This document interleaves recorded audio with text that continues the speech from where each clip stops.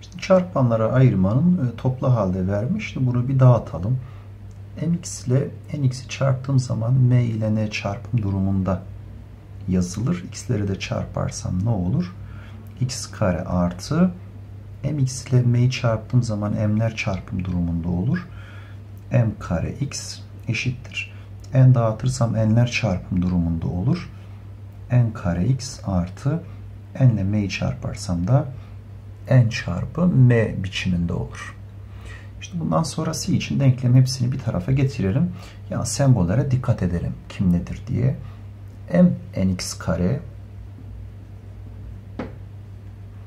artı m kare x eksi n kare x eksi n çarpı m eşittir 0.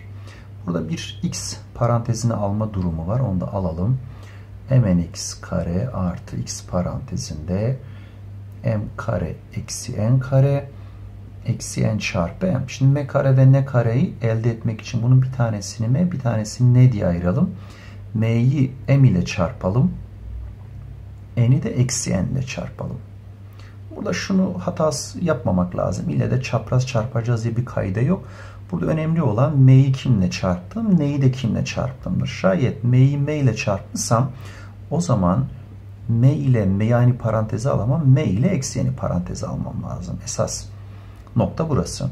N ile de eksi n'i çarptığıma göre n ile de m'yi paranteze almam lazım. nx artı m eşit 0. O zaman bunların her birini 0 yapan değerleri bulmak lazım. Yani mx eksi n eşittir 0'dan n'i karşıya götür. Sonra m'yi de karşıya bölme olarak götür.